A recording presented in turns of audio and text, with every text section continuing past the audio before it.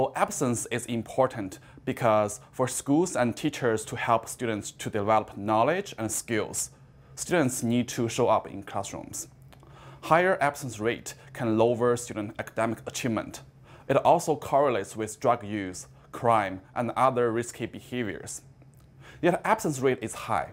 So on average, secondary school students in the US miss about 8% of their school days.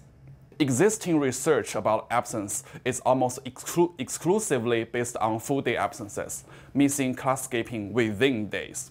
Actually, students might miss classes when they attend other classes during a day, which we call part-day absences in this paper. In fact, we find that such part-day class absences are very prevalent. We examined data from all secondary school students from school years 2007 to 2012 from a large urban school district. The unique feature of this dataset is that it has track records of students' attendance by class by day. This extremely detailed data allow us to really classify absences into full-day and part-day absences. We also have data about the reason of the absences, so we can differentiate them by excused or unexcused reasons. The first question we asked is how prevalent is part-day compared to full-day absenteeism. If we consider absences at a daily level, on average, students are part-day absent 12% of their school days, which is 3 times as common as full-day absenteeism. Slightly more than half of full-day absences are unexcused. However, 92% of part-day absences are unexcused rather than excused. If we consider absence at a class level instead of daily level, 52% of all absences from classes are on part days rather than full days, meaning that part-day absence is as prevalent as full-day absences. So conventionally, when a student misses more than 10% of their classes, we think the student is chronically absent. When we only consider class absences on days that student is full-day absent, the average chronic absence rate in our data is 9% over all grades and years. After incorporating part-day absences, however, this rate jumps to 24%, more than doubling the previous number. This indicates that we might underestimate chronic absence rate a lot if we miss part-day absences. Next, we examine what characteristics of the class predict part-day class absence. We look at class period, whether a class is a core or non-core subject, and specific class subject matters. Students have part-day class absences from their first period classes more often than from classes in period 2 through 7. And across the day, the trend is about U-shaped.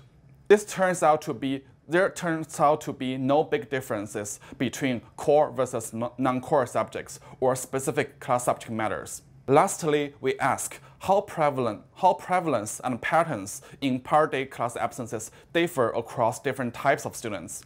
In this graph, we can tell in high school, unexcused class absences, which is the blue line, are far more common than excused part-day class absences, and both excused and unexcused absences on full days.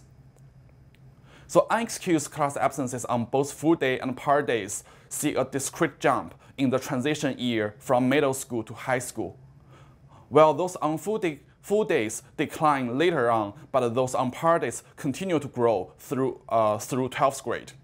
This means that part-day class absence is a major driving force behind the increase of total absences, and its importance seems to grow when students progress through grades. We then look at chronic absence rate by racial group. If we consider both full-day and part-day absences, chronic absence rate increased by grade among each racial ethnic group to reach a rate of 47.7% in 12th grade across all students. The Black and Hispanic students have a much higher share of chronically absent students than other racial and ethnic groups, and also experience a more dramatic increase when they enter high school. In 12th grade, about 70% of Black students are chronically absent, compared to only 23% of Asian students. To summarize, we find that part-day absenteeism in secondary school is extremely prevalent and in fact explains more classes missed by students than does full-day absenteeism. The vast majority of these per-day absences are unexcused, and they increase with each middle and high school grade. Our findings suggest a need for policies and practices to consider per-day absence when targeting approaches to reduce absences. This is the paper which we are missing a descriptive analysis of per-day absenteeism in secondary school.